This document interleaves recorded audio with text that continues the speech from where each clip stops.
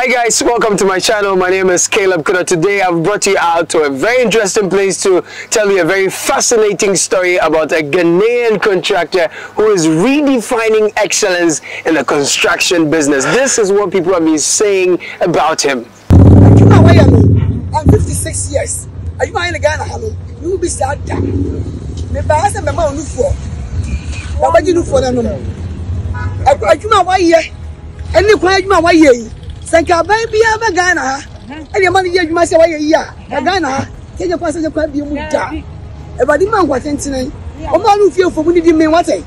Why are you papa? And no, I am. Who will I want number to that one. I mean, I was wrong. I depend, you know, Rosette. Would some now? But I will go inside bullshit. Sign up with that. Cool. So on a good. I feel you.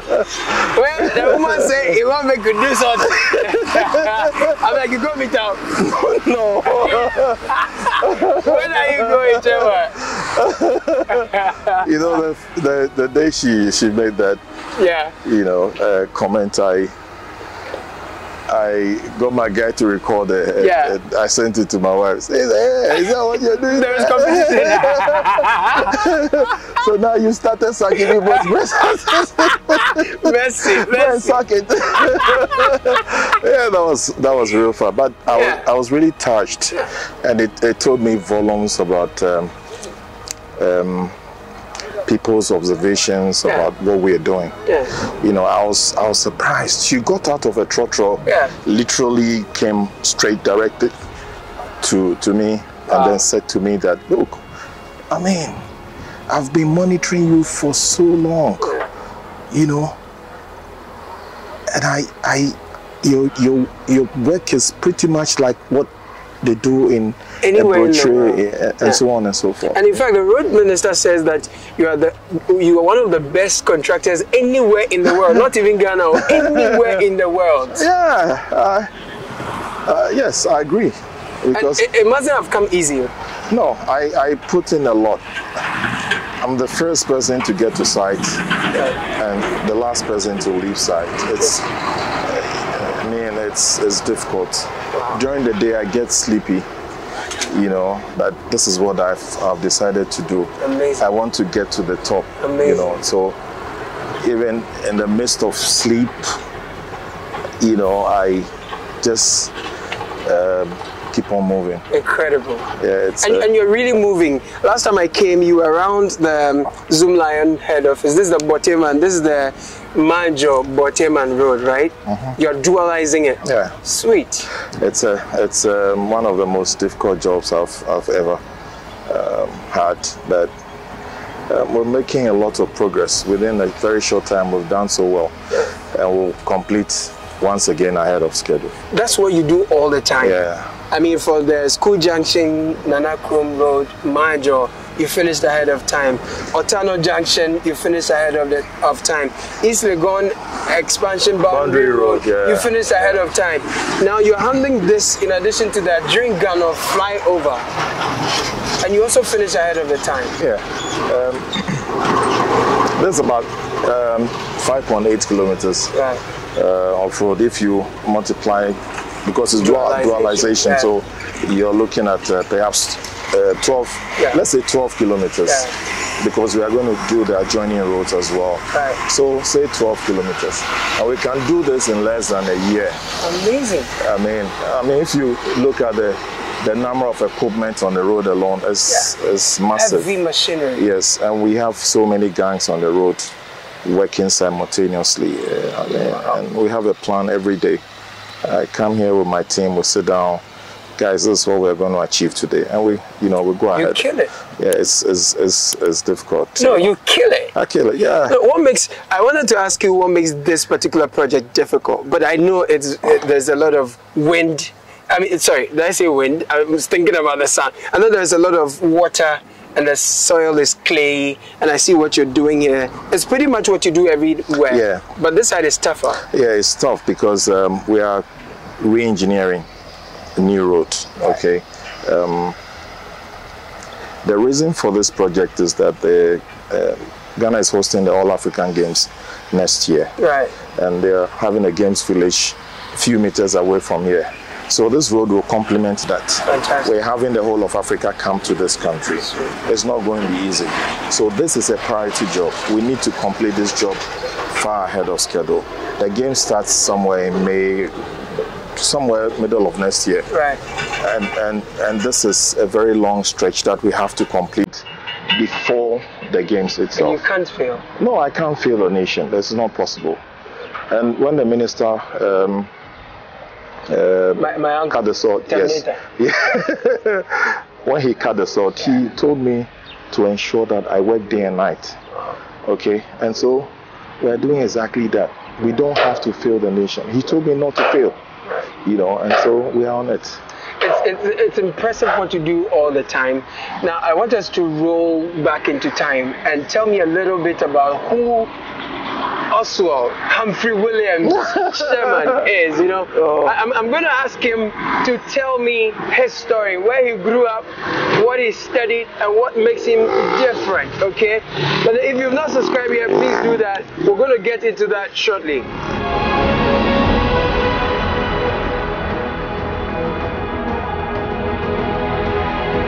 I grew up, I was born in Chorkor. I'm a, 100% guy. I see. Born and bred in Chorkor, grew up and all that. Typical Ghana boy. I see. It's been a long journey. My story has been difficult. But I say to people that if my story is possible, then there's God. It would not have been possible without God. I've worked very hard to get to where I am today because I believe that hard work pays. I mean, even at this level where Oswal is doing so well, I'm still in the sun working. It hasn't been easy. It's a long story. I mean, give me a shot. I need What's your childhood like? Where did you school? I need time to, I need time to. You don't want to answer that because your guy needs to work. Yeah. Your work needs to go on. Oh God. We have to go to another location. I see that. That's fine. That's fine. My background is in communications. I didn't do anything construction. So you're like a journalist? Public relations, sort of. Wow. Yeah. And that's what I find myself doing. I mean, it's amazing. Okay, let's move to the next one. I call myself a street engineer. A street engineer? Yeah, I learned it.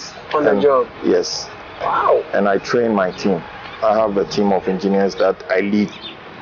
It's an incredible story. Oh, from communications to engineering. Yeah.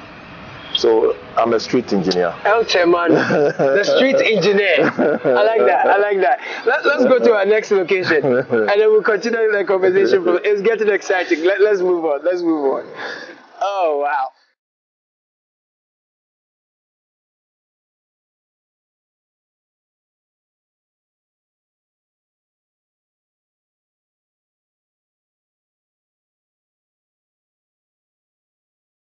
The last time I came, I saw you somewhere in the trenches, and you were like, the soil was clay, so you're giving him indirection that he should fetch that side. Yeah. So you heap that somewhere, and then you fill it with boulders. Yeah. Where did you learn how to construct like this? I learned it from the engineers from Urban Roads. Okay. Ghanaian engineers. Yes. I'll mention their names. 3 engineers: Kofi Nti, Engineer Kofi Nti. Dr. Bekwai, right, and then Richard Komiete. I learned this, from these 3 people. Ghanaian engineers. Yes. What's the science behind this approach? When you're excavating in a very marshy area, you find water coming out of the ground. Okay, so once you find water coming out, you have to channel the water out of the road. Right. How do you do it? You have to use permeable material. Okay. In this case, boulders. Okay, so water cannot stay in the boulders. Right. You have to get the water out. It will seep out of the, so you direct it and create an outlet for it to go. Wow. And so most of the roads you see that we did. Really, everywhere, you know, you would find water seeping out. I have a lot of videos on that I can share with you. You know, so that's the technology, and I applied common sense to it. So if you look at my company profile, for instance, there's a quote for me that says engineering is not only science but the application of common sense. Wow. So engineering is not only science but the application of common sense. What I'm talking about is called underground water. Okay. You know, so we have something we call French drain. Okay, the French drain simply means that well, somebody in France developed, you know, that. But all you need to do is to get the water out. Once the water stays in the road, it will build up and the pavement will be affected. So you only need to find you know, an outlet for the water to seep out. That's all you need to do. Amazing. There's another thing you do that people really love. There are a lot of contractors, if they are constructing a road, they cut the pipelines, they dig gutters and they don't close it. People have to park their cars elsewhere. By the time you wake up, they've stolen your car battery and things. But when you are building roads, you build them in a way that people love you. Yeah, you know, when you are working in an urban environment, it's difficult. I mean, imagine your frontage being dark for a drainage construction and it's left for a week and your car is parked outside. You'll be upset. Inconvenient. Okay. In as much as you want the work to be done, you will be upset. Sure. I mean, so working in an urban environment, there's a way to deal with the people you are working for. I mean, some diplomacy, you know, even if you can't do it in a day, try and explain to the person. And I mean, they'll find reason to give you the chance to do it. We dig, but we do it very quickly. You know, we dig. It doesn't take a week. And you don't heap sand blocking the entire road for 1 week and you are not seen. No. You know, so you must have a plan. And that is why we decided to remain in Accra because of the challenge of urban work. It's difficult, you know, and one of the reasons why I decided not to leave Accra and concentrate in Accra is because I want to do better than the multinational companies. I want to challenge myself, you know, and get to that level where I can say that, look, within this period of time, we'll be able to achieve so much. Super. I mean, my company is comparable to construction pioneers. Yeah, it's a blue chip company. It is. Owned by Ghanaians. Yes. From Chorkor. From Chorkor. You know, I started by renting shovels and wheelbarrows and so on and so forth. You know, now look at the equipment that is lined up. Massive. All right. It's God's amazing grace and determination. You know, Ghanaians are naturally timid people. But I refuse that. Like they say, when they're on the ground, they get up. They don't get up, they'll stay there. And they'll be talking. I'm a different guy because I lived with Ashantis growing up, you know. And so I have that Ashanti attitude. The Takashi song. Yeah. The Takashi song. Yeah, I didn't stay with, if you like, typical Ghana. No.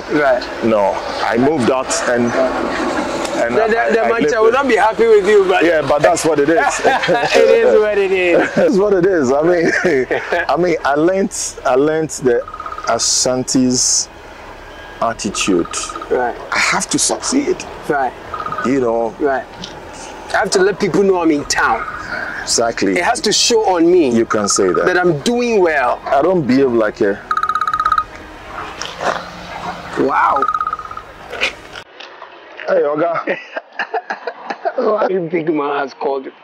Yeah, so he's gonna answer that call, and when he's done, we'll continue this conversation. His name is Humphrey Williams. He's the chief executive of Oswal Investments Limited. It's a blue chip Ghanaian company that is doing amazing. He says his focus is to stay in Accra and prove that, look, what the multinationals in terms of construction can do, the Ghanaian can do better. I love this. It's sweet. Let's listen in some more after he's done on this. Okay. You won awards. Yeah. The president was here. People were carrying you shoulders high. Yeah. Terminator was speaking about you. Who's Terminator? That's the roadsman. My uncle. Right? He says that you're one of the finest contractors, not in Ghana, but in the world. I agree. And many people agree too. Yeah, I agree. I mean, so many precedents to show. Yeah. It's all over. I can pinpoint wherever I go. Nanakrom School Junction, Otano Junction, Nanakrom, Boundary Road, Aviation Road. Aviation Road. It's the all dualization. Charlie, it be like big projects. Solid. No fair. You know how I started? No. I started by renting shovel. For real? And wheelbarrow. Shovels and wheelbarrows? Yeah, I started. Were you fixing potholes or something? No. Okay. If you are given a small drainage works a contract, then you're going to rent the shovels small. You know, I used to work as a laborer as well. Wow. That's how I started. Laborer? Yeah. I was a laborer in my company. Hey. I worked with the laborers. Right. And so... little beginnings indeed, right? When I say don't despise little beginnings, that's actually another challenge I find with many Ghanaian contractors. It appears access to capital is a huge challenge for many of them, you know, and so they may get awarded a contract, but they will not be able to deliver because government is expecting you to get letters of credit. They call it something. You finish before they pay you small. By the time your money comes, everything's spoiled. You see, but how did you crack that code too? It's another story. And the way I built this company. It's a long story if I have to explain all that. Maybe we can find time and I'll just give me small gist. Yeah, you just plan well. I mean, don't take jobs you cannot do. Okay. You know, I started by taking small jobs, renting wheelbarrows and shovels and things like that. Okay, one at a time, not two at a time, one at a time. And then you can manage it. You can be here and not at 4 or 5 other places. Right. So that is what I do. I like to be on one. And so that whatever resources I have, I apply that resources, you know, onto that project. So you kill it, you get a good name for it, then you move on. Then you move on. And then the story will go on. Right. Now, I came through that during Ghana stretch. There is a flyover going on. You're the man on that beach. Yeah. And it's the first flyover to be built by a Ghanaian contractor. Yeah. What does this mean to you? What should it mean so to excited. the Ghanaian who's watching? I'm very excited about it. I'm looking forward to its completion. But for some demolition works that has to be done. People have encroached in the buffer. Yeah, and that's the only thing that's holding back the project. That completed long ago. Sharp. Yeah, but government is dealing with that. Right. So we are waiting. Once they are done, you know, we'll finish it. Besides encroachment in buffers like these, what are the other challenges you often face that you still surmount? Oh, I mean, construction comes with so many challenges, a lot, but I cannot pinpoint one. Okay. It's basically how you deal with people. I mean, the neighborhood that you're working within. Okay, it depends on how you relate to the people, and it's always been a challenge to many contractors. You have to use a lot of diplomacy. You need diplomacy, because if you come and dig in front of my house and it's left for 2 weeks, I will be upset. Definitely. I will deal with you. Definitely. All right. Definitely. So I have to come and talk to you politely. Yeah. Give me 2 weeks. I'll finish this job for you. So that you go with the gun side. Yeah. Oh, no, not really. I mean, if you there's no diplomacy with it. Okay. Okay. Right. You know, diplomacy in public relations. It works all the time. Okay. So that's it. So I come to you. So, boss, you know, I come to do this job for you. Yeah. Within 2 weeks, it will be done, and you'll be happy. So just give us some time, and about 2 weeks, let's dig And so once you're able to explain, fine. And you they'll deliver park outside, then they'll come and be watching how you're doing it and all that. 2 weeks, within 2 weeks, you are done. You have more calls. This must be the president of World Bank or something. No. You get me? So I want you to talk to young Ghanaian professionals. Many people, when I engage, they feel like they want to leave Ghana. They say, Ghana tough. Work doesn't reward. You work so hard and you don't get the reward for your hard work. I want you to talk to those who feel they have to leave Ghana to make it. No, you don't have to. You don't have to. I've not worked outside this country before. I've never done so. I mean, I tell you what, you can do it. It won't be easy. It won't be easy, but you have to. I get a lot of young guys come to me, you know, the fact that they want to be like me, you know, they see me as their role models and all that. I have more than 500 people under my tutelage. That's right. Okay? You have to teach them how to make it.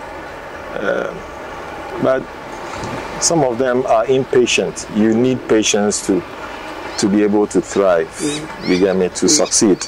You have to be patient because it's God who will make the way for you. You can't make the way yourself. Right. So be patient and wait for God's time to come. Right. When it comes, it says in his own time, he makes all things beautiful. He said that, right? He did. Yeah, so just wait. Man. Yeah. Man. Boss, when I write about you, like the Nana Krom Bridge, it used to flood, people used to die.